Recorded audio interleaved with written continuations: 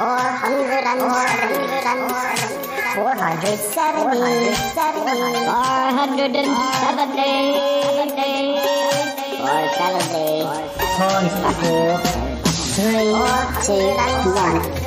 it's the Shy Life podcast. Yes, but it's a positive thing. The High Life, the Shy Life. You won't find a cast of characters like this everywhere. Hello, Paul. Delicious. This particular episode of The Shy Life is a little more abstract than usual. Okay, looks like the hairy guy is ready to record. 3, 2, 1. Go Shy Yeti. Oh, I hope he hasn't found out my secret. I think he has. Hi and welcome to yet another episode of the Shy Life podcast with me, Paul the Shy Yeti. I'm here with my two special guests today. One of them has a tail and the other one is Martin, and Martin Holmes. I should definitely not get top billing here. Let's introduce Dealey first. Yeah, Dealey is here. He is not going to speak in a... He's not going to say anything unless he remembers the song. I'm sure you know some... He does like music, and he really does seem to, more than, if you play music, he does sit there and yeah. So yes, Martin, we're going to be talking about the next year in the 70s. We're up to 1971. 1971. Oh, now let me think. Yes, I was 7. Well, I wouldn't. I think I was 7 halfway through it. I was -2, but we'll we'll run the theme music when we come back. You can see if you can remember anything from 1971. Let's run that theme music. They also press that theme tune button. It's time for my old buddy, old pal from across the channel, across the pond, Bob Chandler, the Shy Yeti. He's not that shy. Oh, it's the Shy Life podcast. All I wanted was a pie. And then I hatched out of an egg. Okay, bring the mic over. He's ready to record. It's the quiet ones you've got to watch, you know. Is it metaphorical? Is it deep? Is it deep? Good boy. He's not all that shy is right. Blimey, Governor. It's the Shy Life podcast. If you thought that was bad, just listen to this. Oh, I can't wait. I can't wait for it to begin. It's the Shy Life podcast. He's positively glowing.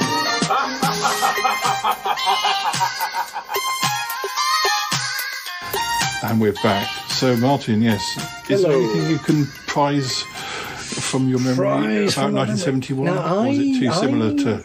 I don't know. Is 1971 specifically the year of proper decimalisation? That's the thing that I think it is. So I know 73 was the European thing, or is it the other way around? I'm remembering those back to. No, I think it's decimalisation is 71, because I know some people have been tweeting about Coronation Street from that era, and I think we had some of the coins from 68. We had the 10p and the 5p, the 1 shilling and the 2 shilling piece. But I remember the full proper decimalisation being. I've still got somewhere one of my dad's the little sets he bought of the new coins. But of course, the thing I struggle with, and I must have used them, is I can't remember ever, as it were, spend a penny. I don't mean in that way. Yeah. I mean, I don't remember spending those big sort of wagon wheel sized pennies to buy things, but I must have done. But I can't remember it all. I still remember farthings. I still remember the coins with the ship on the back and all that kind of thing. So yeah, but yes, I think that was possibly the key moment of 71. But I'm sure when you go through the events of 1971. It probably won't even be there, so I'll remember it totally. Well, I have got some dates of things that happened, all to do with music, of course. And the first one is very pertinent to your interests in that I didn't know it happened this way, but on February the 3rd, 1971, Davy Jones announces he's leaving the Monkees. Wow! I didn't realise it happened like that. I hadn't realised he wasn't still there. No. I just presumed because there was 2 of them at the end, they just kind of decided not to do it. So does that mean for like half a day, Mickey Dolenz was the Monkees by himself? I don't know. Well, they toured for a while, didn't they? I mean, because Pete Tork and Mickey Dolenz did their thing as the Monkees for quite a few years. I mean, there has been lots of other incarnations after 71, but I think that was the end of the original Monkees, lineup the original in that format. what was left of them until they reformed later. Yes, it's kind of weird, Davy Jones, though. I mean, because with The Best Will in the World, he didn't really. I can't remember him having much of an acting career. I mean, I know he wasn't a tall gentleman. I don't think he had short man syndrome. I do remember most of the time his very distinctively, very English voice with that sort of twang to it. Not that twang, obviously, but a proper, the Davy Jones English, sort of almost cod English that he used in the show. And it's in the introduction, is it, to Daydream Believer, isn't it? Hey, don't get excited, man, just because I'm short, But the thing about Davy Jones is he didn't seem to go on and have a massive acting career, and all I remember him from the Monkees is shaking either a maracas or a tambourine, or one of those tambourines without a skin, which I can never remember what they're called, but they're just like the circle of bells. I've been listening to the Monkees quite a lot of late, actually. I still want to see the whole series. So I watched an episode on YouTube the other day and really enjoyed it, and I found it quite. It was quite funny, as well as being. It was smart stuff. I mean, and certainly in terms of what was going on television at the time, I think it's comparable to things like Laughing. I think the zany, wacky comedy and smart one-liners was quite a rich vein in those few years, that sort of late 60s, early 70s. I think before the cynicism came in. It was that era was actually very there was a lot of really, really rich writing going on, and I think that's some impressive stuff out there, even in what might otherwise be seen as a bit of a throwaway comedy show. But actually, what you tended to find towards the end of the runs of these sorts of shows is nobody cared anymore in that sense, so they just did what they liked, and some brilliant stuff came out of that. It was only a few days after Davy Jones left the Monkees that on the 19th of February that Queen performed their first public concert in London. You never see them together, do you? No. Maybe Davy Jones really was Freddie Mercury. Yes. And on the 1st of March, the lineup for Queen is completed when bassist John Deacon joins the band. What, he just sort of walked out of a geography lesson or something? Yes. I did enjoy it came up on Netflix, and Rocketman. Really enjoyed Rocketman. It's a really enjoyable film. Yeah, I saw that at the cinema when I still had my my cinema pass. I'm not completely convinced. It's I think of the two, I actually, because it's more about with sort of dealing with therapy and what have you. In many ways, I found it a much more compelling story. Although apparently a lot of it's a pack of lies, but there we go. Yeah. Apparently, on the 4th of March, the Rolling Stones open their UK tour in Newcastle upon Tyne, but it's intended as a farewell to the UK prior to the band's relocation to France as tax exiles. Oh, right. Was this after the horrible things that happened at Isle of Wight? Yeah, I think it would have been quite weird for them to get back on tour after those sorts of things going on. Yeah, I think that was more 69 that they had lots of horrible things. Well, I thought we talked about it in the previous one. I was just wondering whether I was suffering from the nanobots were eating my brain. On the 5th of March, the Led Zeppelin performed Stairway to Heaven for the first time live. No stairway. No stairway. Stop it. On the 12th of May, Mick Jagger married Bianca Jagger, who she would become, of course. Their wedding guests included the rest of the Rolling Stones, Paul McCartney, Ringo Starr, Eric Clapton and Stephen Stills. So basically what we're saying here is that Mick Jagger was a better pal of McCartney than Lennon. But it did, yes, there's no mention of Lennon being at the wedding. So, interesting. You'd think that he would have had more in common with Lennon, really, wouldn't you? I mean, just personality-wise. Maybe that was it. Oh, they clashed. Well, John Lennon was too busy joining Frank Zappa on stage at the same time. So Of course, by this stage, you would have been filming things like "Oh, What a Lovely War" as well, wouldn't you? You were an actor for a while. And June the 20th to 24th was the date of the first Glastonbury Festival. Wow. Not something I've ever fancied, to be fair. No, and I'm not horribly far from it. So I think if I had enough friends who wanted to go, I might have been dragged there back in the 90s. But I was the kind of person who went to gigs, but not with anybody who wanted to do anything like that, and I certainly didn't want to do it enough to... Good Lord, standing in a field, living in a tent? No. What sort of madness is this? No. Guests included David Bowie, Traffic, Fairport Convention, Hawkwind. Interesting. I suppose it does make sense that it's been sent to one because of the things that happened and it suddenly someone thought, I've got a big field, I could do that. Yeah, yes. Sad news, July the 3rd, Jim Morrison was found dead in Paris, age 27. I have visited his... Was this the 27 club you were talking about? Yes, that's right, yes, right. Yeah. I visited his memorial a few times when I've been in Paris. Père Lachaise. Yes, that's right. Now, is he round the corner from somebody... It's not that far from Oscar Wilde, and it's not that far from Edith Piaf, I think. I think I know I used to. That, yes. I know I used to visit like about 3 different, or because I went with different friends, so of course I had to sort of repeat the sort of things I'd done on earlier visits with different people each time. So I got into a bit of a sort of, this is my tour of Paris, I think. It's quite strange. The only time I went to Père Lachaise, I mean, I've been to Paris other times, but we went when I was an art student, and actually that was the whole thing that I've always been such an ignorant so-and-so that everyone dragged me off to Père Lachaise. Oh yeah, it's a graveyard, very nice. Yeah, hadn't a clue of the significance. Although we did go and see Jim Morrison's grave, and I'd sort of go, who's that in? Dear, oh dear. I'm so shameful. Oh. Well, we live, we learn. People, you learn things as you get on. Yeah. The 14th of August, The Who released their 5th studio album, Who's Next?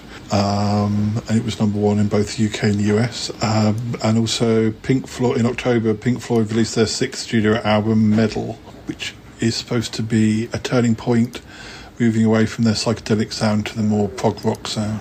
It got to number 3 in the UK. And on the 6th of November, Cher earned her first solo number 1 hit in the US with Gypsies, Tramps and Thieves. I've given it away now.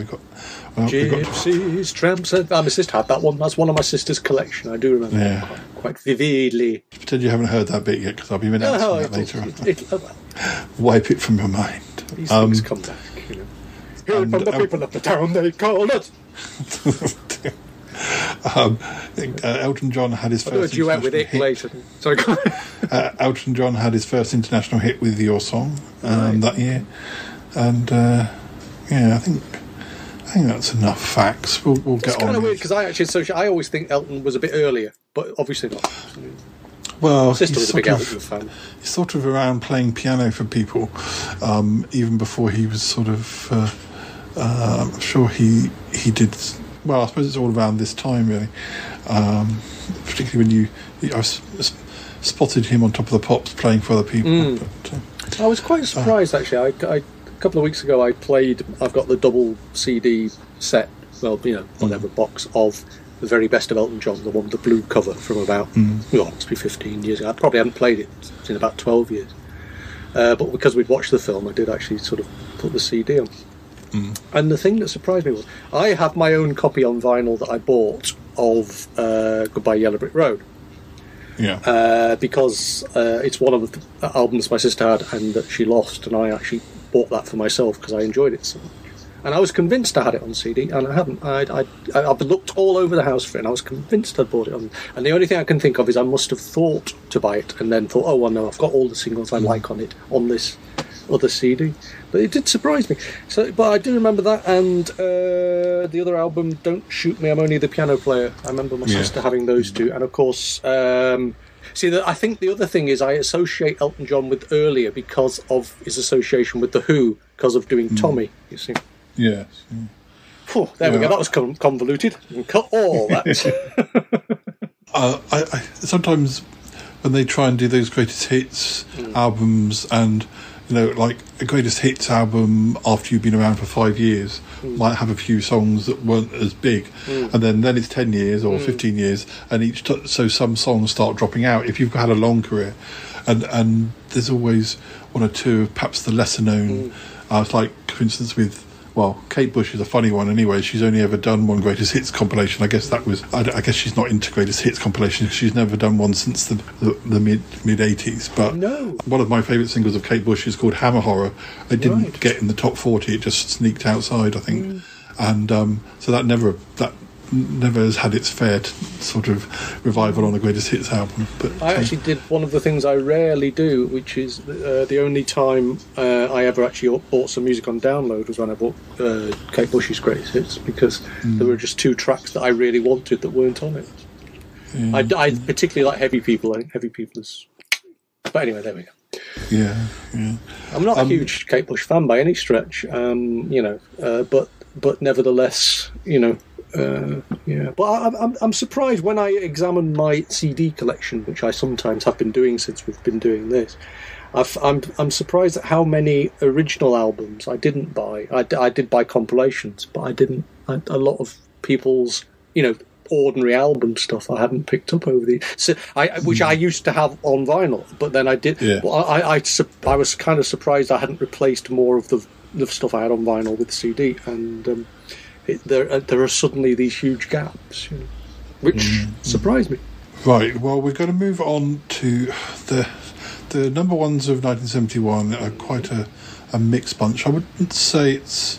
Well, I mean, I'm looking it's ahead. Not a vintage year, more of a table wine. Yeah, I mean, I think we've only got about 12 number ones. I'm vaguely looking ahead to the next year. It looks like there's far more than 12. So we might make last orders then. That's right. The first number one of the year, because we finished last year with Dave Edmunds' "I Hear You Knocking." I don't know if that escaped 1971. I Hear You Knocking. You're on your way. I don't know quite whether that had 1 week into 71, but the first official number one of 1971 is It's Grandad by Clive Dunn. Oh, God. I'm never sure, is that the same song as was used on the TV series he did called Grandad? Or was that another? Probably. I'm never sure. I would imagine it would have been difficult to resist using it, and also Clive himself would have thought, "Oh, royalties, thank you very much. Yeah. I'll get a second bite of that cherry." I don't actually know. I don't know the programme very well, so I do remember watching that. I mean, that was a lot. The TV series was a lot later. The TV series was 79 to 84, which is why you kind of think that. Oh, it says the series did not use the song as the theme tune. Okay. So because he wrote a new one, which wasn't thinking he'd have a sequel and an extra number one super special song. It's probably the TV version which mentions his character's name and stuff. Which Granddad, you're awful. It was written for him by Herbie Flowers and Kenneth Pickett. Now, I think you need to bear in mind that I was 7 years old at some point in 1971. Yes. Because I apparently read recently that I didn't apparently read it, I did read it, but the apparent theory is that whatever was number one on your 7th birthday is basically how 2021 is going to turn out. Oh gosh! Actually, I think I can. I don't know. I know roughly when your birthday is, and we'll see. Yes, see. That's what I'm saying. I just thought we'd keep an ear out. We'll keep an ear out. Yes. Well, Grandad was number one for 3 weeks, and then we had a very troubled times. And then we had a very well-known number one, which there was issues with it in the courts eventually. It is My Sweet Lord by George Harrison. No, I think because there was. Interesting. I feel that George Harrison wrote some very good songs, but sometimes that one or two of those weren't necessarily the greatest that he did. Yeah. It's kind of, I think some of George Harrison's own work is brilliant, but I must admit the sort of the pseudo-religious ones do kind of leave me a bit cold personally. But. Yeah.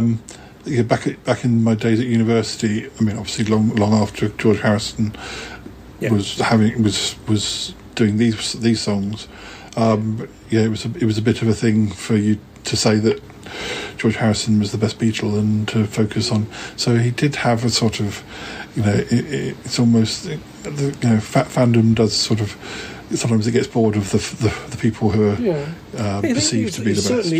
He certainly seems to come across as the most philosophical of them, and I quite like that. But I must admit, My Sweet Lord isn't one you can dance to quite easily. It's one that I think I like the tune, and I almost phase out the sort of religious side of it because that side doesn't interest me. But now the controversy came from.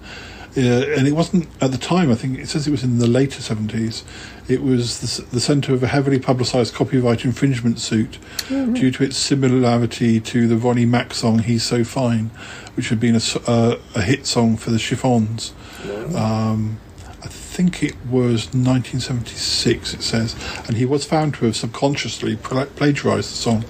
A verdict that had repercussions throughout the music industry. See, this is kind of weird, isn't it? Because when you think about it, sometimes a tune pops into your head. You don't know, really. I mean, because there's so much music out there.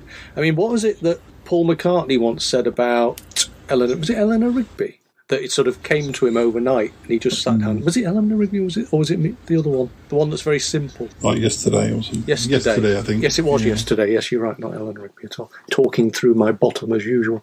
No, no. Yes, and he was so convinced that it must be he'd already heard it somewhere because of it was so vivid. And I think it's kind of weird sometimes because it must happen. But the other thing is, as we're humans and we can look for patterns, you could probably look for any sort of pattern of notes somewhere and go, "Oh, I wrote that 57 years ago." Even at our level, I would always be quite keen to have a title of one of my poetry books say that was I didn't want somebody else to have that title, so I was writing in the time when you could check on the internet. And when I came up with the title for one of my books, which was Poetiquette, so like the etiquette of poems was and I searched, and I never really found at the time that anyone had really used it in any major way, or maybe at the time maybe not even used it at all, which I just couldn't believe because it just seemed such a play on words. But I mean. It is weird. It must be much harder. It's the same with naming. Check things out. Yeah, but naming a band. I mean, if you decide to go on tour and call yourself, whatever, you should say you've got a band called Whatever, and then you find there's another band called Whatever that are touring in the States or in the depths of Australia or something. It's very difficult to actually find that out until it's too late, really. Even with things like naming a podcast, it fascinates me. You do as much search as you can. You think, okay, no one's used that, or at least no one is that I can find is using that, and then you've been doing it 3 weeks and someone goes, "Oh, I've got one called that," and you go, never mind. I have found other Shy Yetis, but they didn't exist when I started to be a Shy Yeti. Precisely. So unless it's like when these bands split up and you have two versions of the Bay City Rollers. Sorry, Les. God rest you. But, you've got the two versions of Bucks Fizz or whichever. And you kind of think, so you've got the new Bucks Fizz or the original Bucks Fizz or whatever, or they just call themselves the Fizz to get away from the Bucks Fizz and all that kind of thing. And it's just a nightmare, really. And for most of us, it's not done with any intention to defraud. It's just, you thought it was a good name for a thing. The Fizz must be an example of, because there is another member of Bucks Fizz that owns Bucks Fizz still, except there are more of Bucks Fizz in the Fizz, and I think the Fizz has more. It's better known these days, and is being. They get produced by Stockhaven Waterman or whatever's left of them. It must be 2/3 of Stockhaven and Waterman. Yeah, well, I think it's one of those things where your band was made of 4 people, and if 3 of them want to be in then people would rather see the version with the 3 people than the one that's actually called what the band used to be called. Next up, we're in March now, and we've got the return of Mungo Jerry with a song called Baby Jump. Now, I don't know that one. Not at least I don't think I know that one. No. I'm going to have to check that one out when I do the editing. But I think Mungo Jerry's more famous for In the Summertime. Which I think was number one. That was the previous last year. So ultimately, this is kind of the follow-up single. But then again, it went to number one. So it's obviously I don't remember it, but no. It was there for 2 weeks. Then we have the first number one for a very big act around this time. One of my favourites. We have Hot Love by T-Rex. T-Rex. They were number one for 6 weeks for this one. Although, of course, this was their first number one, but they'd been around in different forms for 2 or 3 years by this point. Oh, I do remember. There was a friend of mine whose elder sister, was her bedroom walls were just what I was doing in the bedroom. Don't ask, but no, her bedroom walls were just covered in pictures of Marc Bolan. They were just everywhere. She was absolutely worshipped, and I, again, being young, naive, and just sort of going, "Oh, yes, now we've got to go through my sister's bedroom to go to this room." Oh, okay, ooh, who's that? Who's that all over the walls?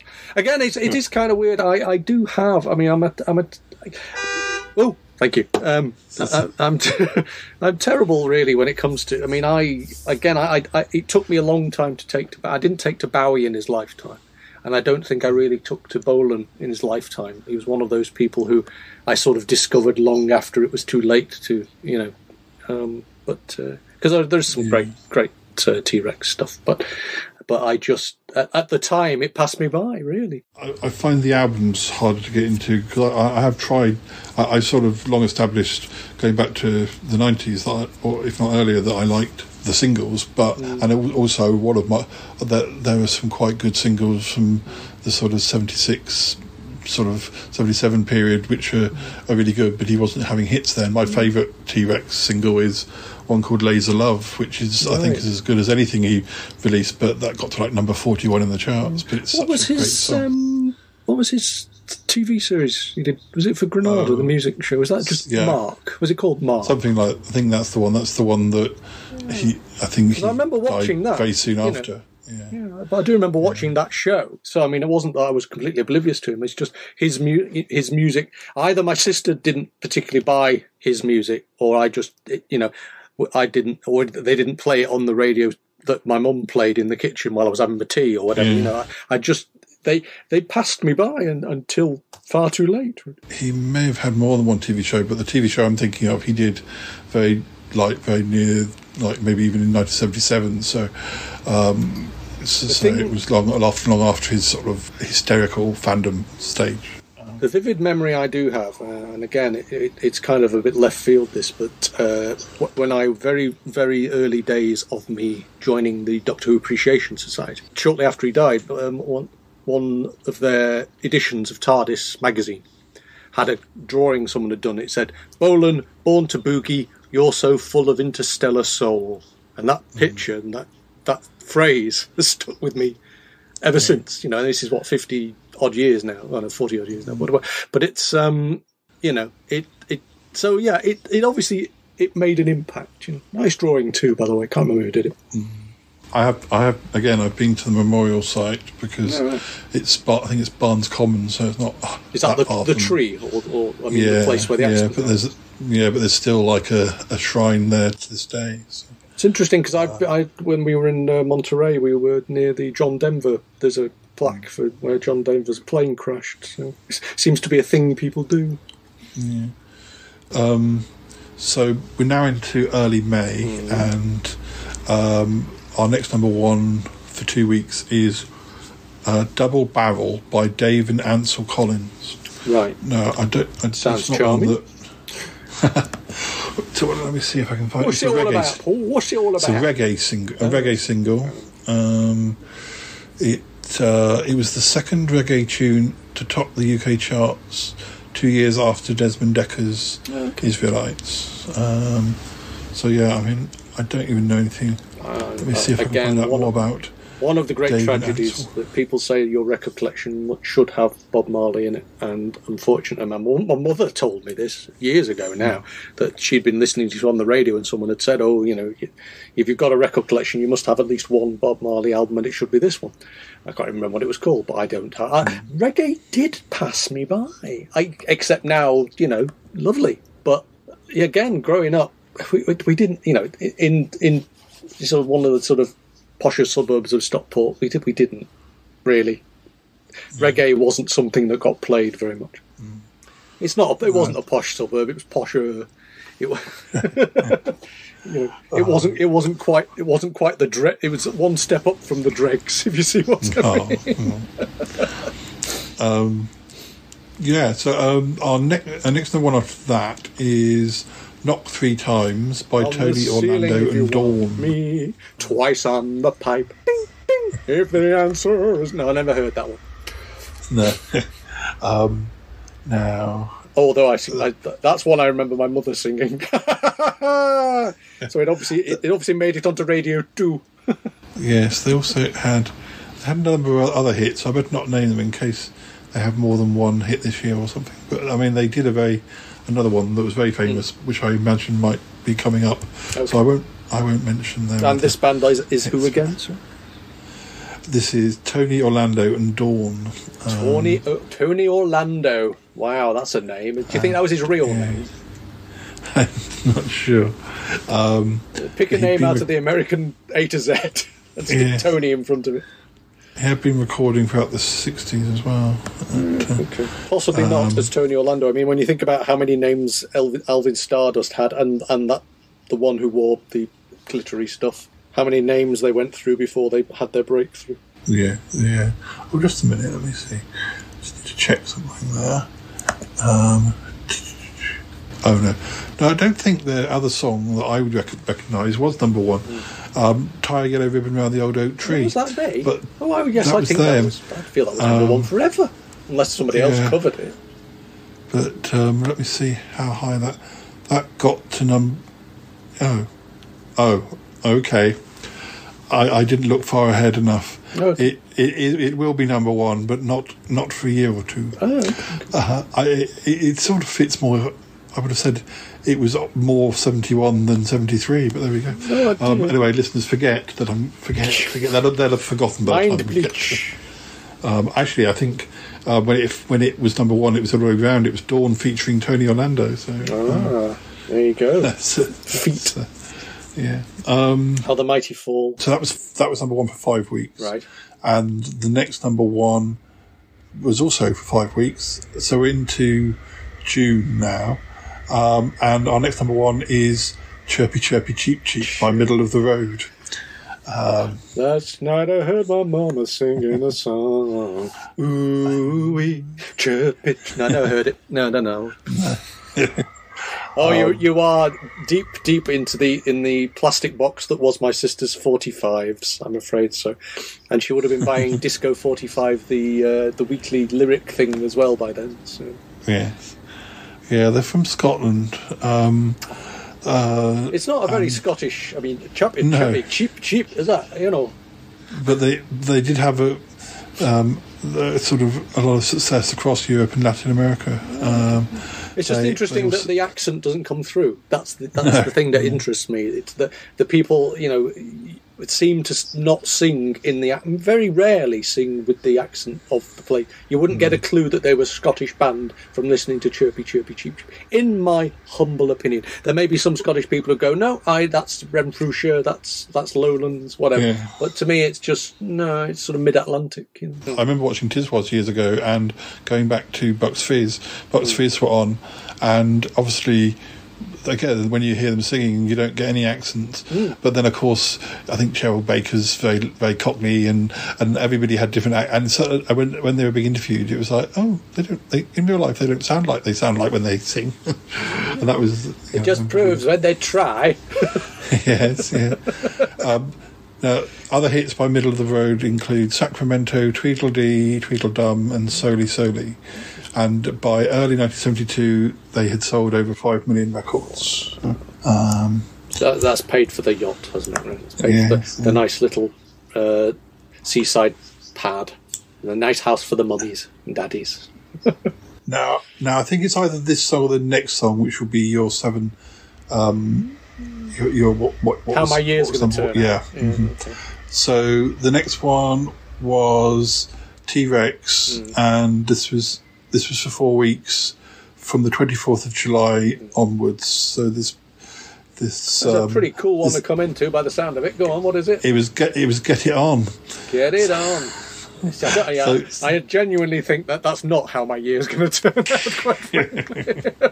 Well, actually, in which case... I feel there is a flaw in whoever's theory this is now. well, in which case, starting on the 21st of August, right, for 4 weeks, we have Diana Ross, I'm Still Waiting.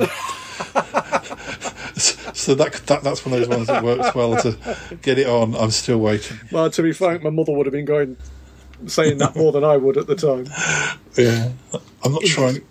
I know Get It On, but I'm not doing. I probably do know I'm Still Waiting. Is it a ballady one? I can't. It's strange though that the titles sometimes really don't resemble the lyric you remember, and there are lots of songs where you think they're called one thing and they turn out to be called. I mean, we've come across these over the course of the last as we've been doing these, but songs that you go, oh, when you hear the lyric, you go, oh yes, it's that one.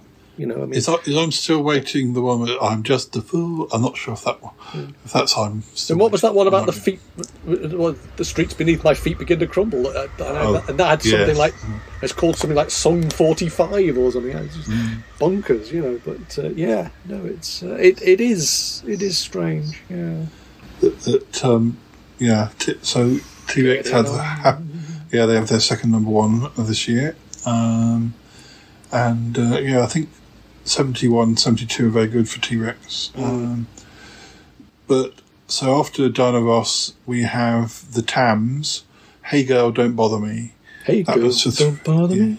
Hey, that was 3 weeks in September or from mid-September. What do we know about the Tams? They're an American vocal group from Atlanta, Georgia. And it's just anything behind that name. It's just really not sure. They had more hits in the They had more hits in the 60s, but they continued to chart in the 70s and 80s.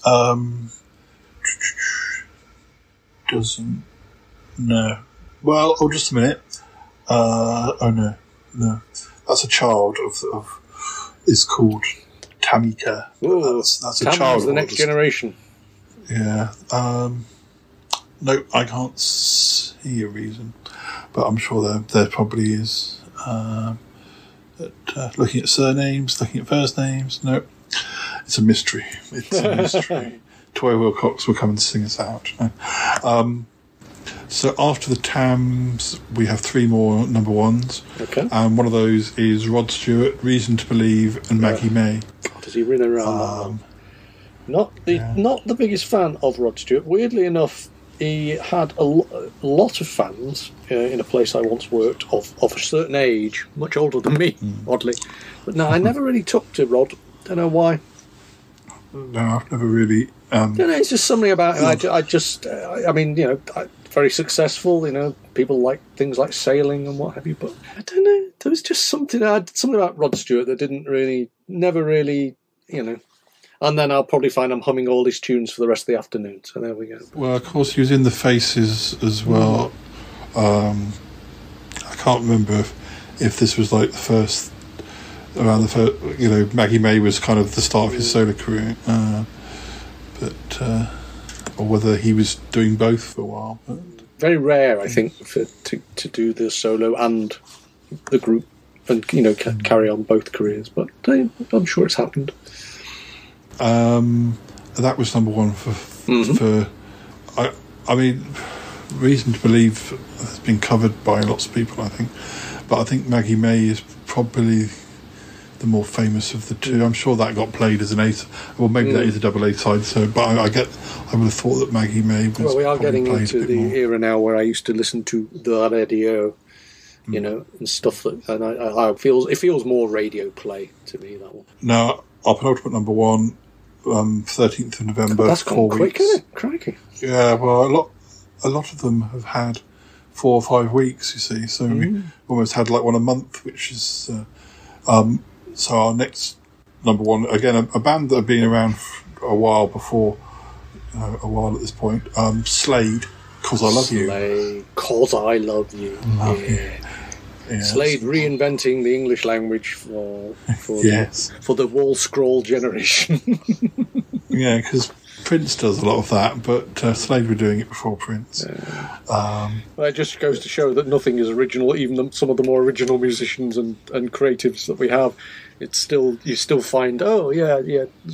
Yes, Leonardo did that in 1680. What? Yeah. What did he? Oh right.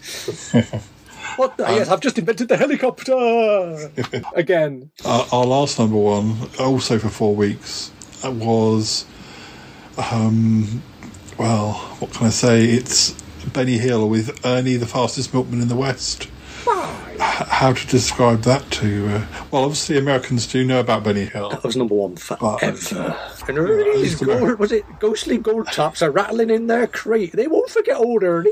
No, I don't remember that one at all. No. Yeah, I don't know that is an area of Benny Hill that would have got over to the States, but... It just goes to show, though, doesn't it? I mean, when you think about it, that year, I mean, so you've got 12 number ones for the entire year, all of which lasted about a month, which either shows that the people of 1971 were lacking in a lot of imagination, and 2 of them were novelty songs. I mean, you start with Grandad, you finish with, and basically based around, well, TV personalities, for want of a better word. It is quite an interesting sort of cross-section of what the world was like back then. I think you're going to find lots of better tunes than the number 2s and 3s positions. Yes, yeah. No, I just want a couple more facts about this particular song. Although there's no mention of how well it did in America, probably not at all. It did get to number one. I mean, and this fits in with something I've discussed with you, potentially doing it. It was also number one in Australia. So that feels logical. And this sounds. I take this as you will. On Desert Island Discs in May 2006, Gritted Teeth, Conservative Party leader, later Prime Minister David Cameron, picked it as one of his 8 favourite records. Yeah. Yeah, right. Moving on. Yeah, no, sorry, yeah, no, actually... I can't imagine it being anyone's favourite. Well, if you had to pick 8 to listen to forevermore... that's what he deserves to. It's to be honest, not wanting to be too cynical, but there is the nature of the politician trying to be popularist, isn't it? Probably the older 7 with bloody Elgar. But I'm not quite sure what he's trying to aim for with that. Yes, no, sorry, I mustn't swear. But has the other one? Has the foolish, has the clown boy ever done it? Or I'm not sure. I don't even. We can probably find out if we. But I'm not sure my computer can cope with typing his name. It would break. No, let's not. Let's not. Let's look at some of the other songs that were hits in '71. Now let me just check, because you start scrolling down this page, you can't see what the columns relate to. Okay, that's the peak number. That's the week, because you see the peak the song got to and the number of weeks it was in the charts are often around the same sort of number, or in single figures. So I don't want to read say the wrong one. Week for my peak for my week. We've got I've never heard of this song. Blame It on the Pony Express by Johnny Johnson and the Bandwagon. Crikey. That got to number 7 in '71. Now you mention it, the title rings a distant and faint bell somewhere a few miles away from a church that's probably not quite been open for a few years. But I can the title does ring strange bell. How odd. Another favourite of mine. I think it's probably the second single off an album that came out in 1970. It's Ape Man by the Kinks. Oh, okay. Got to number 5. That's on their album Lola versus the Merry-Go-Round, which is one of my favourite albums. I mean, that's sort of an almost a novelty song in itself. But, I think I feel that they're being more postmodern than that. They're actually it's meta. That it's a real song pretending to be a novelty song in an era of novelty songs. No, I don't know. Well, it's sort of about environment and all sorts of things. Oh yeah, very shrewd, very shrewd customer, old Ray. Yeah. We've also got Amazing Grace by Judy Collins, number 5. We've got You Don't Have to Say You Love Me by Elvis Presley, number 9. Presumably he's covering the Dusty Springfield Yes, that's song. what I was thinking. Yeah. That's probably more. Black Skin, Blue Eyed Boys by The Equals, number 9. The Push Bike song by The Mixtures, number 2. I do remember. Yes, I do remember that. For some reason, I associate that with Ice Lolly adverts. I don't know why. Particularly that riding along on a pushback, honey. That one. Yeah. Although I'm now mixing it with a much later Queen video, which I need to get out of my mind immediately. Very rude. Very rude. Fat Bottom Girls, listeners. It's going to have a weird combination of songs to sing at the end of this show, but the pushback song should be amongst them. Yes, definitely. Yeah. We've got Stoned Love by the Supremes, number 3. I'm surprised that. I mean, I can't think of. I mean, Stoned Love. Presumably that means getting stoned. So was it not banned by the BBC? I would have thought. Oh, they probably didn't know the term back then. Probably just thought it had something to do with Bibles and throwing rocks at people. I mean, they got worried enough with sorted for ease and whiz about 20 years later, or no, 25 years later. Yes. Well, like I say, by then that's what they were all doing at Broadcasting House. So. Yes. Yeah. So they knew they were enjoying it so much they knew it had to be banned. Yes. Yes. We've got No Matter What by Badfinger, number 5. Resurrection's Shuffle, number 3, by Ashton Gardner and Dyke. Titles I remember, but not the tunes really. It's weird, isn't it? Badfinger are a band that again sort of feel you know, but I don't really can't pick them out on a lineup probably. There's another. This is Dawn featuring Tony Orlando song, Candida, who I think that's the name of the keyboardist from Pulp, although I think she's a bit. You sure? I think she'd already have been born by now, so I don't think it's not just a cafe in Orlando called the Candida. Yeah. That's weird. We've got a Perry Como song at number 4. Right. It's Impossible. Right. Don't quite know why Perry Como was in the charts. The crooners still did it. I mean, every so often, somebody like Bing Crosby would pop up in the charts and have a massive hit, usually to do with some appearance on the telly or in a film or something. But yeah, no, they would. I mean, Perry Como was presumably still doing his Christmas show at that era, I'd have thought. I mean, I remember. I still remember Neil Sedaka being sort of quite popular as a songwriter back in them days. Yeah, apparently it was one of his biggest hits, international hits. It became his first song to reach the top 10 in the Billboard charts in more than 12 years. What's it called again? Well, It's Impossible, but Somo Novias. I'm just trying to think of whether there was some world event that you could link. I can't see anything in the thing, but got Another Day by Paul McCartney, that got to number 2. Sweet Caroline by Neil Diamond, number 8. Well, that's still getting played all over the place everywhere now. I mean, I think they sing that at the cricket nowadays, so that's become a definite staple. That's 50 years on. We've got, my parents have this one, Rose Garden by Lynn Anderson, number 3. I beg your pardon. I beg your pardon. I didn't promise you a rose garden. No, a weed patch. I promised you a weed patch, and you got a weed patch. That's how you got Stoned Love. Not that sort of weed patch. I'm not having them coming and digging up my garden, although it would be quite handy, actually. I'm talking about the old daisies and dandelions. The only plant I can grow, and there is a theory about weeds, is they're just plants that are growing in the wrong place. And I feel the dandelion is a pretty enough flower to have its place in the garden. And that's my excuse, and I'm sticking to it. We've got some other around this. We're still quite early on in 71. We've got Strange Kind of Woman by Deep Purple, number 8. We've got, I don't think you get away with this today, Bridget the Midget, the Queen of the Blues by Ray Stevens, number 2. Right. Jack in the Box by, I can never pronounce her name, Clodo Rogers, number 4. Clodo Rogers, yes. No, it's any name, Clodo the Yoda. There we go. Yeah. So you've basically got to take the first name and then find a word that rhymes with it. Yeah. That's the theory for a few months. I wonder if that was the year. That was the yes, that was our entry for the Eurovision Song Contest that year. So, we've also Iron Maiden did Charlotte the Harlot, by the way. So you know, we shouldn't completely rule out the fact that it stuck around for a while as an idea for songs. Yeah. We've got Power to the People by John Lennon and the Plastic Ono Band, number 7. Right on. And then you've got, again, this doesn't sound very Elvis. There Goes My Everything.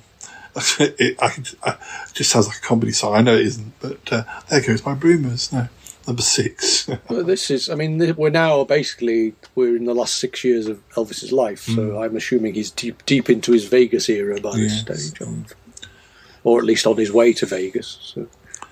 I think you're looking for hits that people will sing along to when they're gambling. Sing along a gamble. We've got Where Do I Begin? Love Story by Andy Williams, number 4. If Not For You by Olivia Newton-John, number 7, which I think is a cover of a George Harrison song from... These are all such safe middle-class Saturday night performers, aren't they, when you think about it? I mean, you know, not obviously not all of them, but there's a lot of them still selling a lot of music at that time. Mind you, I suppose ONJ would have been quite new and fresh and young, and although she was mainly doing covers at this point. But although I think sometimes it was her version that was the one that was the hit. But, I'm just still coming to terms with the fact that this is all 50 years ago. Yes. We've got Brown Sugar by Rolling Stones, number 2, and a hit for Ringo Starr, It Don't Come Easy, number 4. Because he did have a number of top 10 hits. I have a Ringo Starr album. I do quite like some of his solo work. It Don't Come Easy is one of the better ones. Yeah, I have one which is, I think it's the one that's got the song Photograph on, and that album has all of the Beatles on. Not necessarily. I think some tracks have 2 of them or 3 of them even, but there's not 4 of them. But they are all 4 on there. What else have I got? There's so many. I'm just trying to skirt through the ones we might. There's Remember Me by Diana Ross, number 7. Heaven Must Have Sent You by the Elgins, number 3. They want their marbles back. Yes. My Brother Jake by Free, number 4. I Am I Said, Neil Diamond, number 4. I Did What I Did for Maria by Tony Christie, number 2. No, that's a karaoke special, isn't it? When you've had a few. Bit of Tony, belting out a bit of Tony Christie after you had a skinful. I imagine that happens more than like so does the Neil Diamond. Yeah. So, writing songs that drunk people will sing at the end of an evening. That's what you need to do. We've got that's the mark of a true classic. We've also got an Elvis Presley I can't place called Rags to Riches, number 9. Right. I don't recognise that one. We've got Coco by The Sweet, number 2. Interesting. Now the Sweet start to turn up. Now I could probably name you half a dozen Sweet hits, but I don't think Coco would have been one of them. They were number 1 around the time I was born, a couple of years later. Yeah, well, Ballroom Blitz and Blockbuster are the ones that really sort of stick out. But and of course the strange relationship that wasn't he the brother of Taggart? Or something. Like that, yeah. We've also got The Never-Ending Story of Love The Never-Ending Song of Love by the New Seekers, number 2. That feels like a Coca-Cola advert waiting to happen. We've got Won't Get Fooled Again by The Who, number 9. CSI. I do love Don't Get Fooled Again. I mean, basically, you could start playing that now and you'd still be playing at the end of the episode. That's quite astonishing. Now, for some reason, Heartbreak Hotel and Hound Dog by Elvis Presley were released and got to number 10 in 71, but obviously they come from the 50s, so we will be probably going back to the 50s at some stage. There are weird reasons why some records suddenly get re-released, aren't there?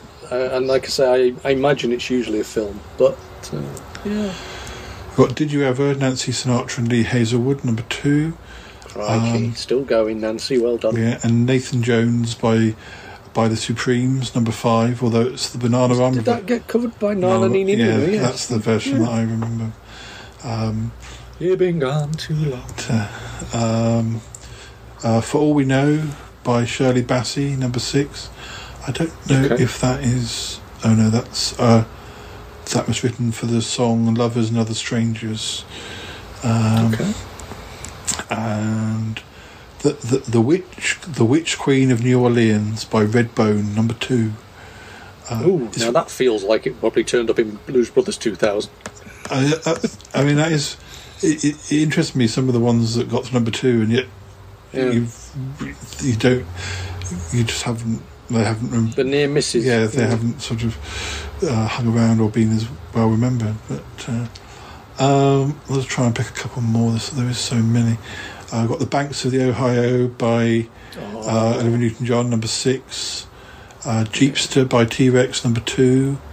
Wow. So that they nearly had a third number 1 that year. But both huge songs. In fact, in some ways, sort of more memorable than some of the other stuff that did. The last 3 I've got here are A Theme from Shaft by Isaac Hayes, number 4. Isaac. or as we know him, the chef. Yes, yeah. No Matter How I Try by Gilbert O'Sullivan, number 5. That's another name that will have he'll have other hits. Giblet. And this is a one that I kind of passed me by as far as I'd forgotten that she had such a big hit this late. Something Tells Me Something's Going to Happen Tonight by Cilla Black, number 3. Oh, yes, of course. Something tells me something. Now, that, I think, was the theme song for her TV show. Yeah. I think. I mean, I couldn't 100%, but I feel that was kind of what she used as the theme to her, and therefore would probably have guaranteed a few sales. Before we go over to America, I'm just going to tell you some of the... I'm just going to tell you some of the albums that were big. Now, we've got Simon & Garfunkel, Bridge Over Troubled Water, for 3 weeks. Still saying that wasn't. I was thinking that was number 1 for about 4 years. I think I think it was certainly was in 70. And this is chronologically as well. So then we have All Things Must Pass by George Harrison for 8 weeks. Okay. Home Loving Man by Andy Williams for 2 weeks. And then we have a compilation, Motown Chartbusters Volume 5. They were doing they were doing compilation albums that that early. That's what I call Motown. Yeah, it feels a bit weird hearing it as early as 71. Sorry, that was for 3 weeks. Then we have Sticky Fingers by Rolling Stones for 4 weeks. The one where they had to change the cover. Yes, yeah. Then we have Ram by Paul and Linda McCartney. That was for 2 weeks. So those Beatles are still doing all right in the album chart. Yeah. Rolling Stones came back again with Sticky Fingers for another week. Having been in the shower. Yes, it's still sticky. Then we have Tarkus by Emerson, Lake and Palmer. Don't really know any of their albums. ELP. Then we have Bridge Over Troubled Water again for another 5 weeks. And then we have... now we're into August now. Hot Hit 6 for a week. I mean, I was about to say something, and coming up is exactly what I was going. I was going to say that there are no top. Was it one of those Top of the Pops? I was going to say. I was going to say they obviously didn't chart very high because they're not here. And I looked two down, and there they are. So yes, they. Well, after Hot Hit 6, Every Good Boy Deserves Favourite, Moody Blues for a week, and then we have Top of the Pops Volume 18 for 3 weeks. I keep thinking I want to buy one of those from eBay and just see if they're fun or whether they're just, why are you bothering when you can probably pay just as much to get the actual originals? I'm convinced though. I remember they had a stack of them at my mum and dad's church, for events and stuff. And they were like, obviously all done by session musicians, but obviously not the original, therefore bar. But nevertheless, no. And then we're back again with Bridge Over Troubled Waters for another.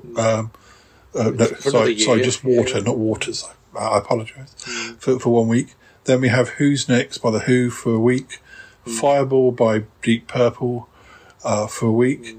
Rod Stewart, Every Picture Tells a Story for 4 weeks. Actually, this reminds me, last year there was somebody on Twitter who I chat to who was recommending albums from 71, and I did download a load of 71 albums, intending to listen to them. I just haven't found the time. I listened to one or two, but I just haven't had the time to. I am surprised though that things like the Who only did a week. You know, but I mean, considering they are now considered sort of quote classic albums. But then they could have been all this says is what they were number one on that week. They could have been bubbling under in the top 10 for weeks. Well, this is it. I mean, I know that Dark Side of the Moon was in the charts for about 5 years, but it wasn't number one for 5 years. It was there or thereabouts for a very long, top 20 for a very long time.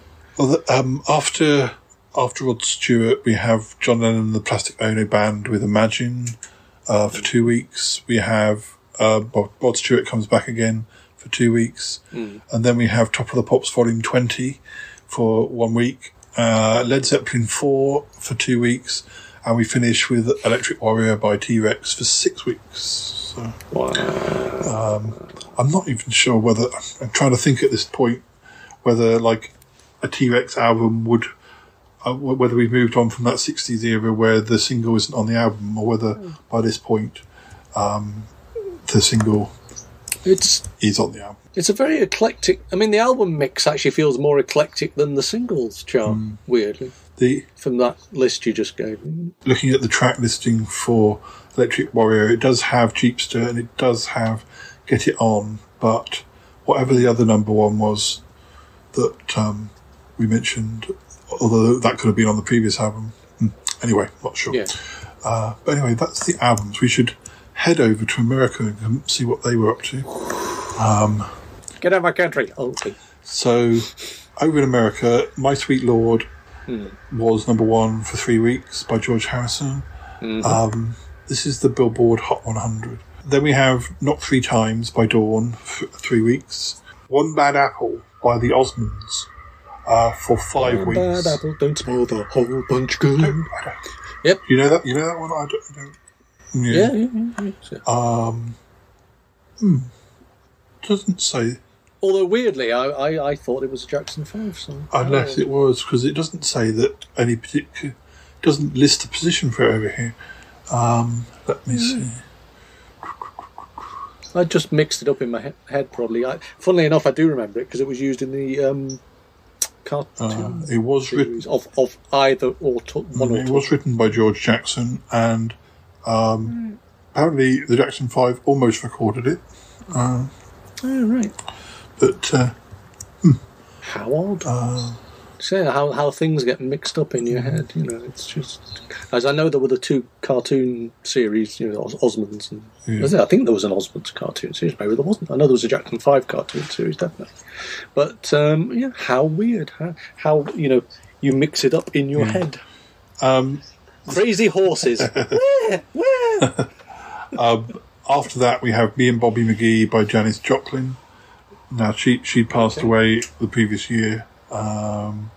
Just My Imagination, Running Away With Me by The Temptations. That's for 2 weeks. Both those last ones are 2 weeks. Then we have for 6 weeks Joy to the World by Three Dog Night. Joy to the world. No, probably not that one.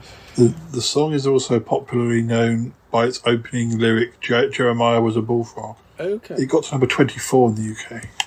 And then we have Brown Sugar for 2 weeks by the Rolling Stones.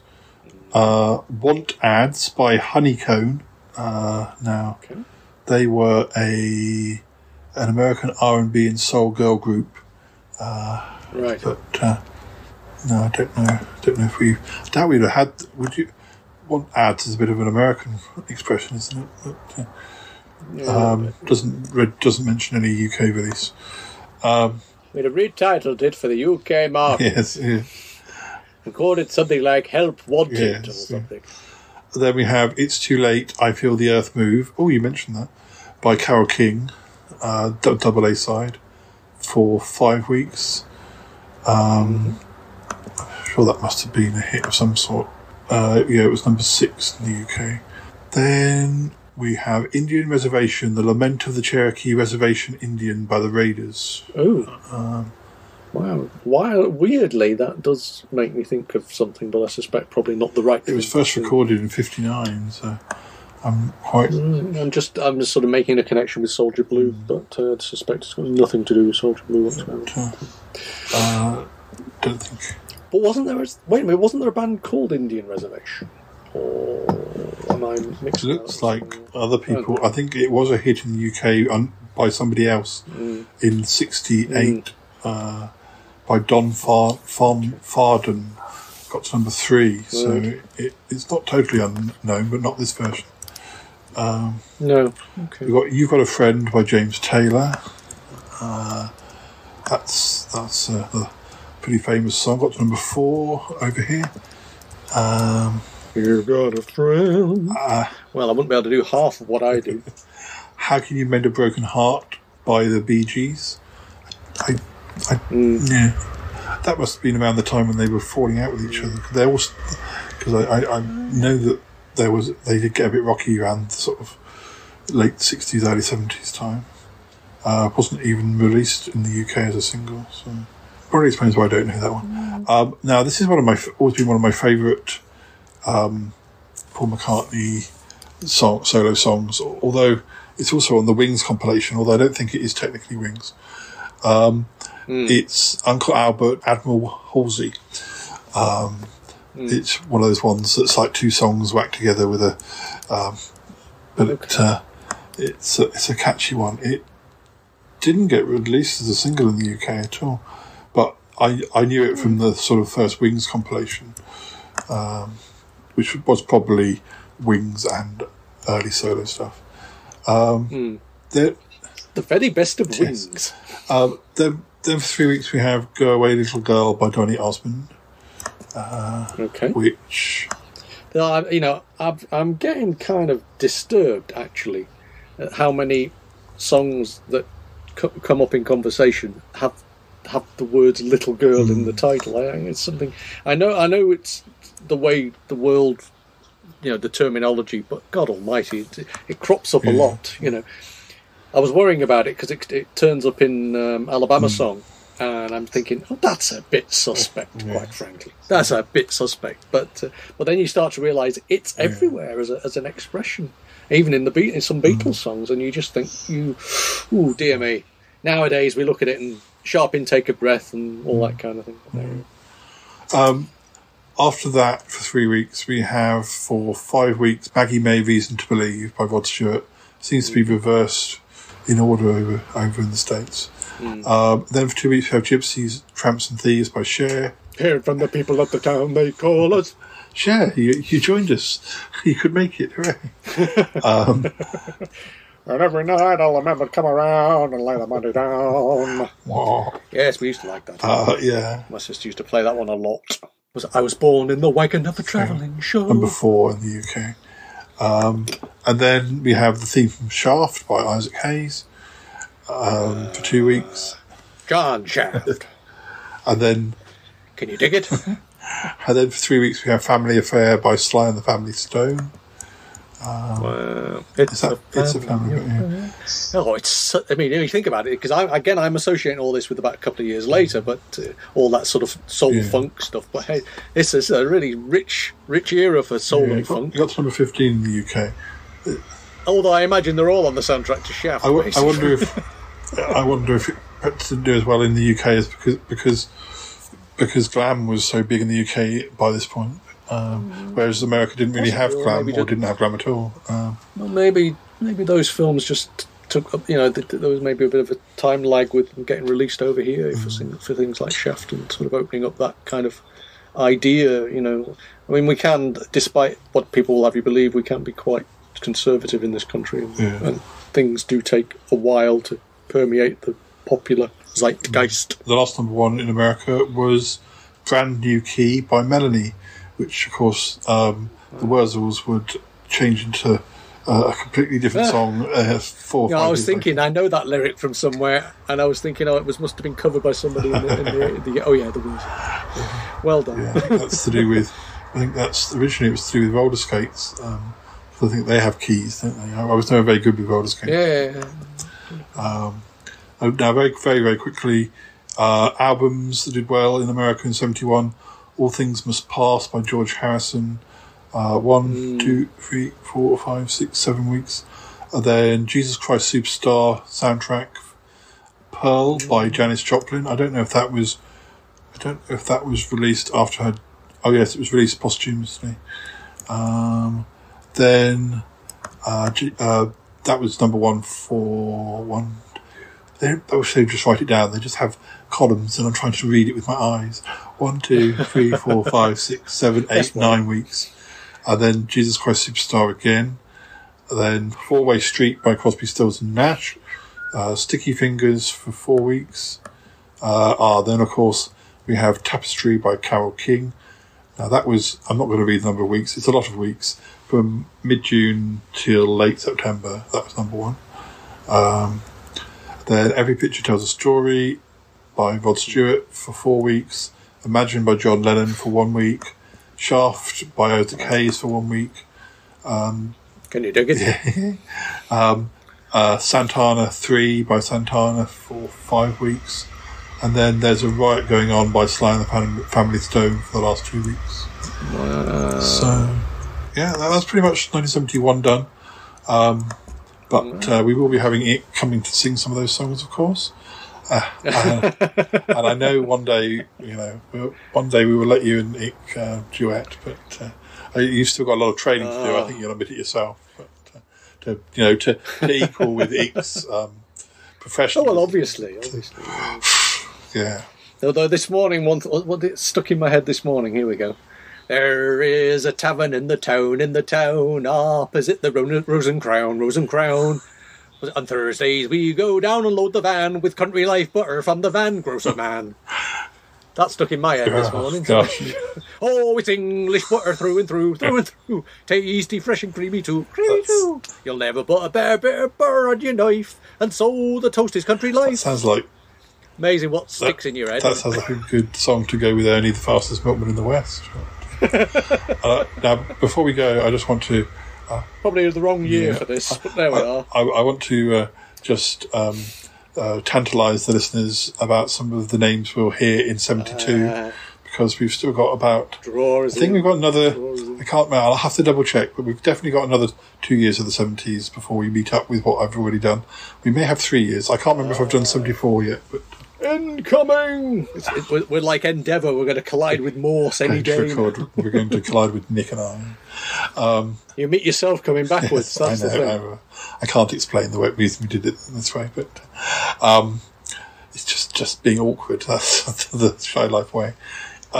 So names that you'll hear in 72 include the New Seekers, T-Rex, Chicory Tip, Nilsson, Royal Scots Dragoon Guards, Don McLean, Slade, Donny Osmond, Alice Cooper, Rod Stewart, David Cassidy, Lieutenant Pigeon, which I just heard flying past my window there. Yes, absolutely. Gilbert O'Sullivan, Chuck Berry, Little Jimmy Osmond, and one or two of those I think may have more than one or two of these bands does not sound like the others. No, I think, I'm sure I heard the Dragoon Guards in the middle of it. I think at least two of those acts have more than one number one. So anyway, yes, we have that to look forward to. So, well, Martin, thank you very much for joining us again. As ever, an absolute pleasure. And we'll speak to you again soon. We shall reconvene at some future date. And look at that, 1972. Wow. Now, 72. I always prefer even numbers, so I feel that 72 is going to be worth the wait. Oh, let's just hope so. Okay, well, let's run the theme music, and when we come back, Ick will be here to sing us out.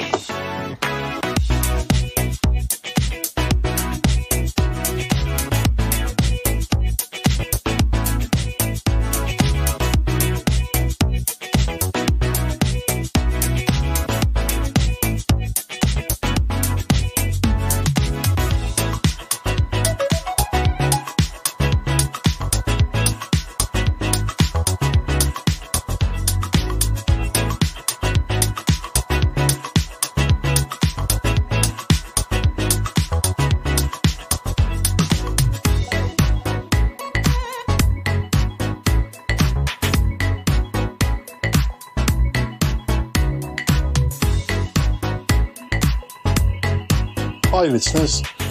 Hi, yes. Hi, Squeaky Dealy. How are you? Oh dear, you're a bit squeaky, aren't you? Listeners, yes. Dealy, you're a listener too, aren't you? Listeners, you join us early. Yes.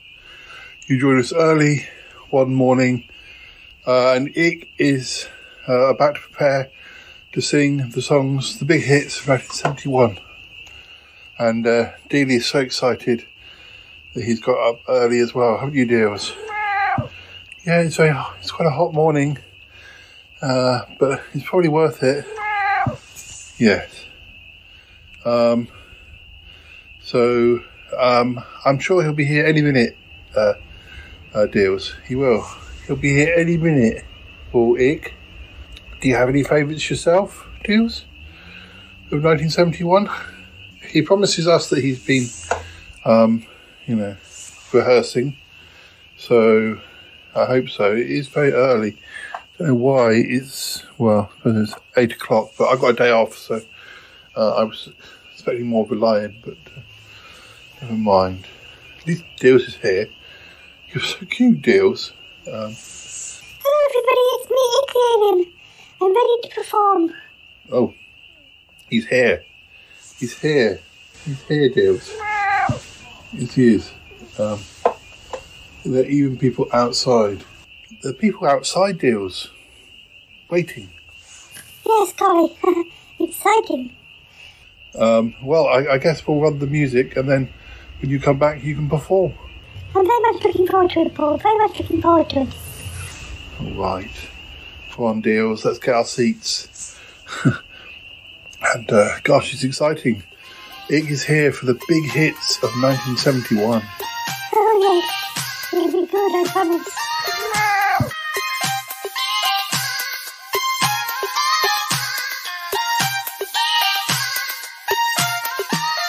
I gotta go now. Bye. I want to go with you. Gotta go. Bye. Goodbye, goodbye, This show is part of the Pride 48 network. Find more shows over at pride48.com. Oh dear. What's going on now? Oh, it's the Shy Life podcast. Let's go. I have a voice. I have a voice. You have a voice. You have a voice. We have a voice. We have a voice. Unique voices in podcasting. UnivazPods.net. Okay, we're back, listeners, and Ick will now sing the songs. Deals is here still, but he's unusually quiet, but he's very much looking forward to it. Yeah. Yes, you are. Okay. Hello, everybody. It's me, Ick. Yes, I am going to sing some hits from 1971. Okay.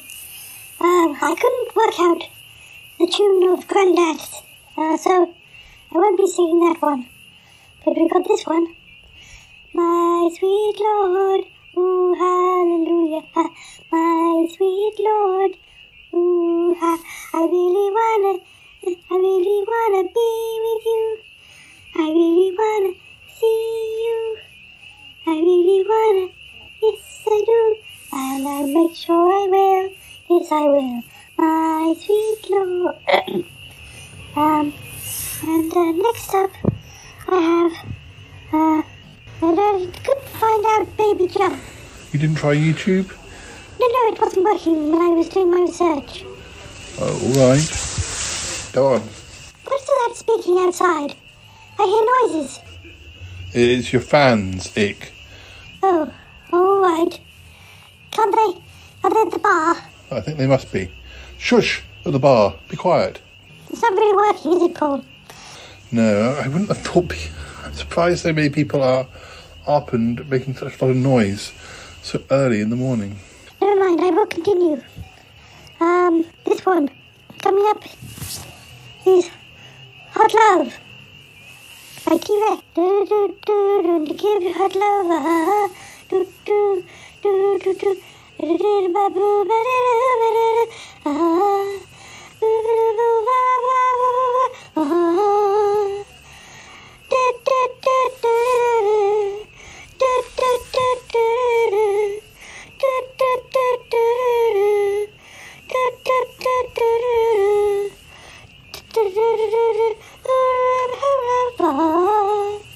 I'm sorry, Paul, I got the right T-Rex song. I found they all sounded quite similar. Ick, you can't say that. It was very good. Keep going. Dear, you can't say that about T-Rex. They're still talking outside. Paul, I'm disgusted. I'm very cross. Well, Dealey's being quiet. He's enjoying it. He's loving it. Oh, well, I suppose. Dear, oh dear. Whose idea was it for us to get up so early? I thought it was your idea, Ick. Maybe. Shut up out there! I'm very sorry, Ick. I really don't know why they're making such a lot of noise outside.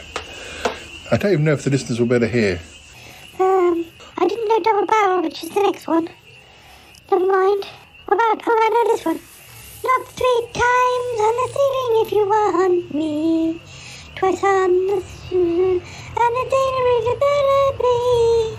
Knock 3 times on the ceiling if you want me.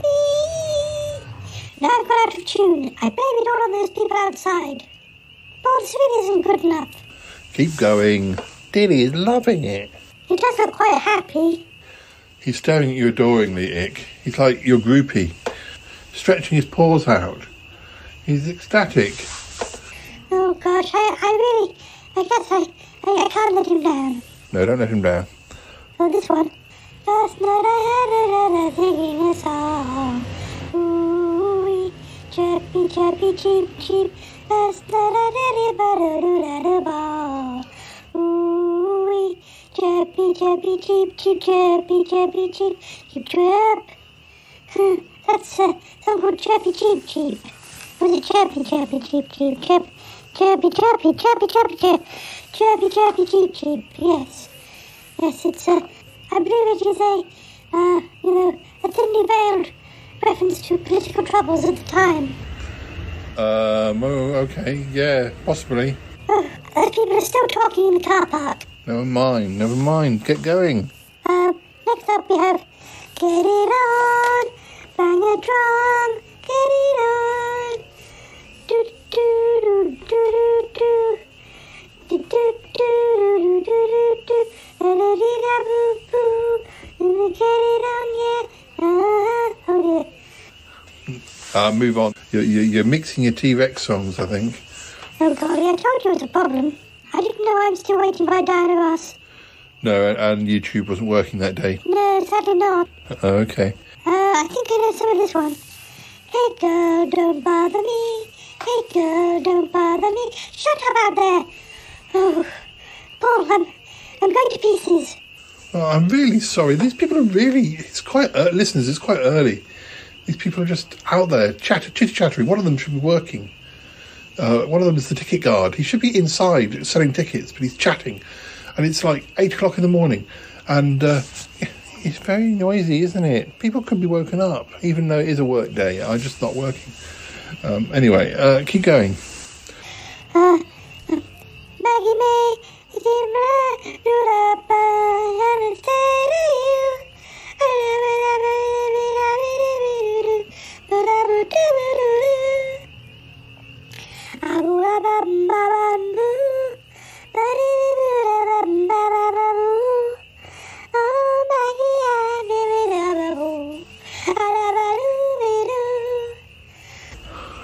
That's very good, Ick. Dealey's very appreciative. Cause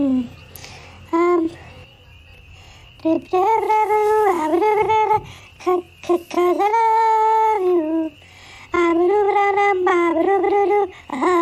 Oh no, that's T-Rex again.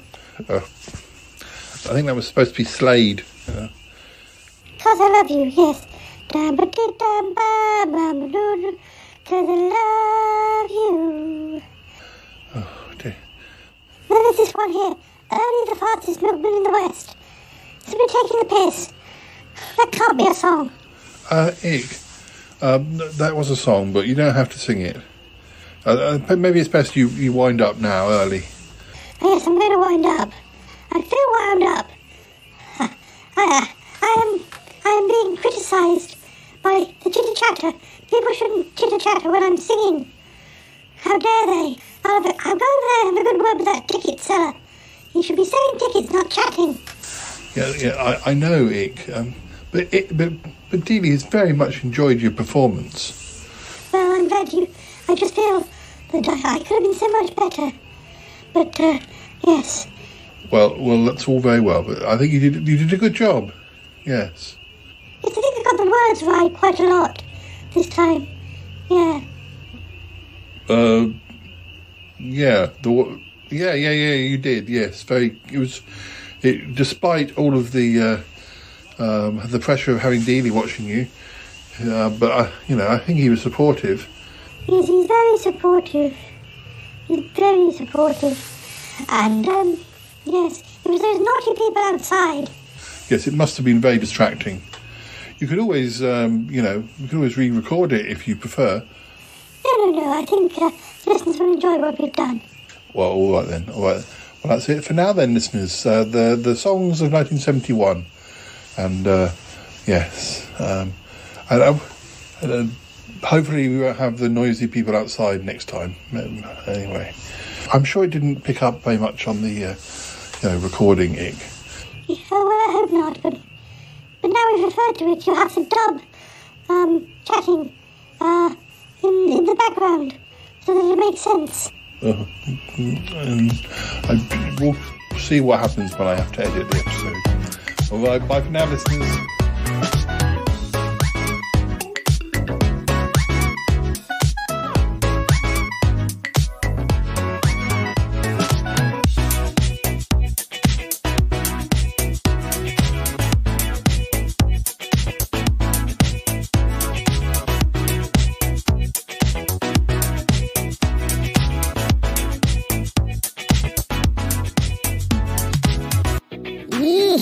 I hope that Cheyenne bathed today.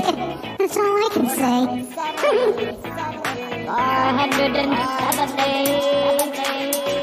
470. Holy cow, look out. Paul's whipped another Shy Life podcast out of his butt. 470.